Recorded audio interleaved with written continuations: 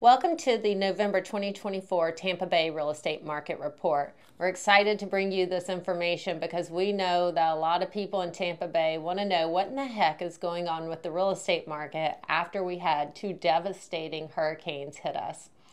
I'm going to provide this information to you, the market statistics, and we're going to also provide important information that you need to know about FEMA 50% rule, what the cities and counties are doing, and give you options on how to move forward. So please make sure and stick around to the end of the video as we give you those details. My name is Rachel Sartain Tenpenny. I am the founder of the Tenpenny Collection, and let's dive into the numbers.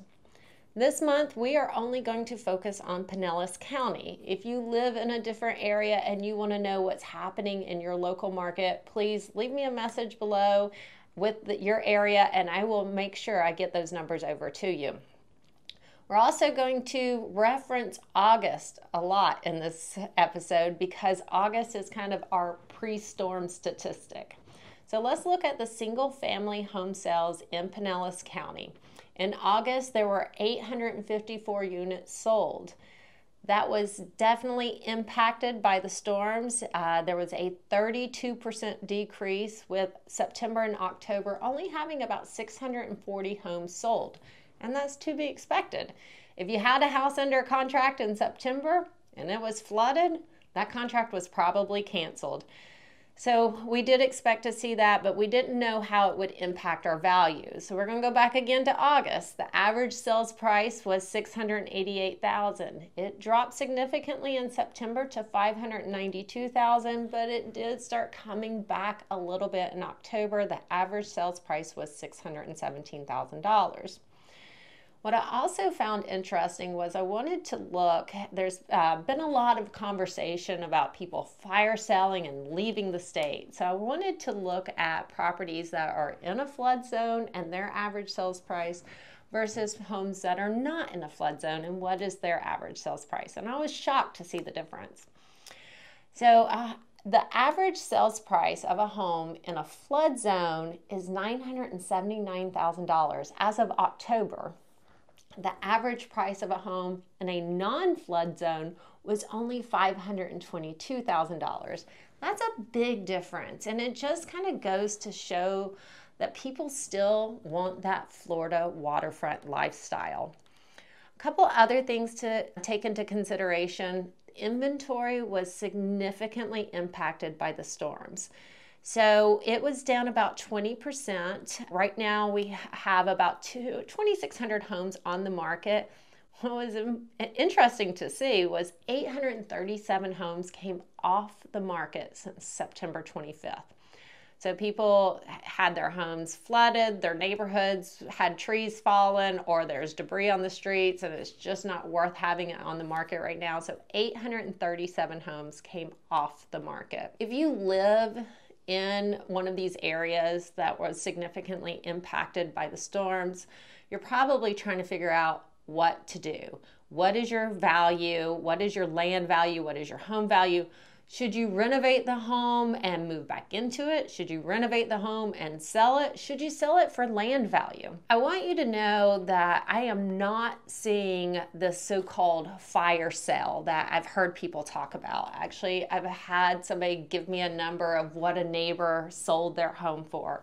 I looked it up in the tax record and it was incorrect. So I'm not seeing fire sales. On the contrary, I'm seeing property owners are very resilient and holding on, and they're not letting their properties go for dirt cheap.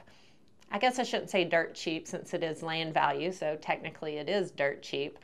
But it's just something I want you to know, that we're not seeing these things. We're seeing property values stay strong. And if you want to know what your land value is worth, I've done spreadsheets for many of the neighborhoods, and I know the price per square foot of lots, whether they're on the water or off the water, and I'm happy to provide that information to you. If you are renovating your home, you need to know this.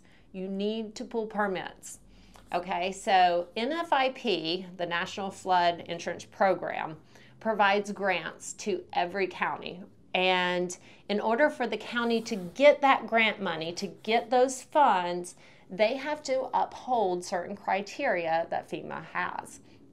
And part of that is the FEMA 50% rule, which states that if your home is non-conforming, if it's in a flood zone and it's not built to the elevation or conforming to the FEMA standards, that you are limited to renovate that home up to only 50% of the structure value.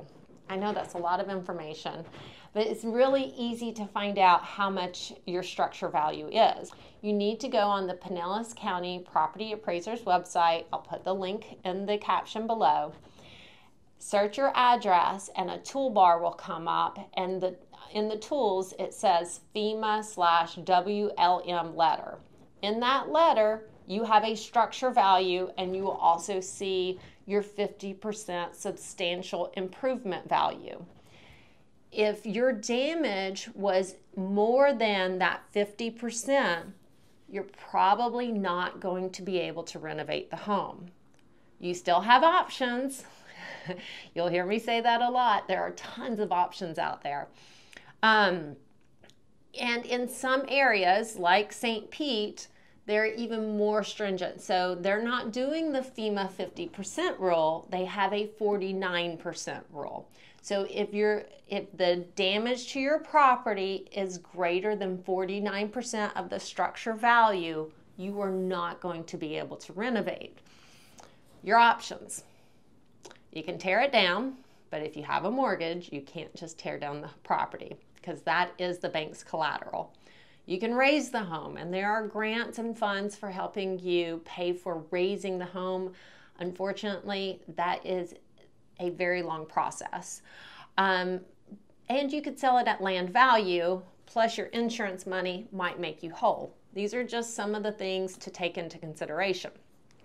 If you're renovating the home and you have the ability to renovate the home and you're wanting to sell it after you renovate it, please, please, please pull the permits, but also get a mold inspection done. And I recommend getting the mold inspection done before you put the drywall back in. I've seen a lot of these homes, they've been remediated, they've hired companies, they've hired crews to come in, they've cut out the drywall, removed the floorings, removed some of the tile, the kitchen cabinets, the appliances, but they didn't bring in the proper air scrubbers, they didn't dry it out properly, and they didn't treat the wood, so the mold is still growing. You need to have that mold inspection done before you start renovating the home. Also, if you're renovating the home to sell it, it's important that you know what buyers are going to look for, what's going to scare them away, what's going to attract them. We are here to help you make those choices. As a real estate professional, if I were to bring a buyer to a home that's been flooded in the past, the first thing I'm going to look for is the permit history. If you did not pull permits, I'm going to talk about the city of St. Pete. Every city is a little different. The city of St. Pete is not writing code violations right now. They said they're not doing that until January 1st. Every house in Pinellas County has been tagged by FEMA if it flooded. So the cities know if your home flooded. The cities know if you've done work without permitting. A code violation, if you do not follow through, if you do not do permitting or after the fact permits, that code violation could lead to a lien on the property. I'm bringing a buyer to your home. I'm looking at permit history. I don't see any, and it's January, February. Then I have to warn that buyer, hey, there might be a potential lien coming on this property. So these are the things that you want to make sure and avoid. If you want to sell your home, you don't need additional obstacles. You need less of them. So do the right thing, pull the permit. Also, there are a lot of investors out there, and investors are great. We need them right now because a lot of people want to sell their home for land value, and no one's going to buy that except an investor. But then there are also some investors that just want to get a great deal, want to get the cheapest thing. Well, actually, all investors just want to get the cheapest price, but I want to protect you. So there's a couple of things to think about. If you get an unsolicited offer on your home, then they might not really understand your land value. You might not know your land value. That unsolicited offer, you want to make sure that they cannot assign the contract. So what does that mean? So somebody gives you an offer, it's an assignable contract. That means they can is flip the contract to somebody else and they're no longer liable and they don't have to close. So that's what we want to look for. If they're assigning the contract, that means they are probably getting money for that assignment. That is money that you could be putting in your pocket. So you also want to be cautious of that. If you get an offer on your property and you want somebody to review it, I've been offering to do this for free. So I can review the contract with you and make sure, first of all, that it's a good value for your property, and second, that all the proper elements of the contract are there to protect you. Overall, I'm seeing property values hold really strong, and I'm seeing property owners make great decisions for themselves. You have a ton of options, and everybody's situation is unique. So if you want somebody just to bounce ideas off of, I'm here for that. You know, it's still very difficult driving the streets and seeing so much debris out there. And it's kind of like, okay, well, once the debris is gone, then are we going to forget that all these homes are empty? The drywall's been cut out, no appliances in there, no kitchen, and where's everybody living? So there's pros and cons with that, but I think it's taken its emotional toll on all of us. And my goal is just to make sure that you have the best information so that you can make great financial choices for you and your family. I know this is just our monthly market statistics, but we are doing these videos almost every other day on social media, and we're making video content based off the questions that homeowners are asking. So please make sure and follow us. We're on Instagram, Facebook, and LinkedIn. If you want to have a conversation about your unique situation, we're going to put all of our contacts in the details below. We hope you enjoyed this video, and we hope it provided some useful information.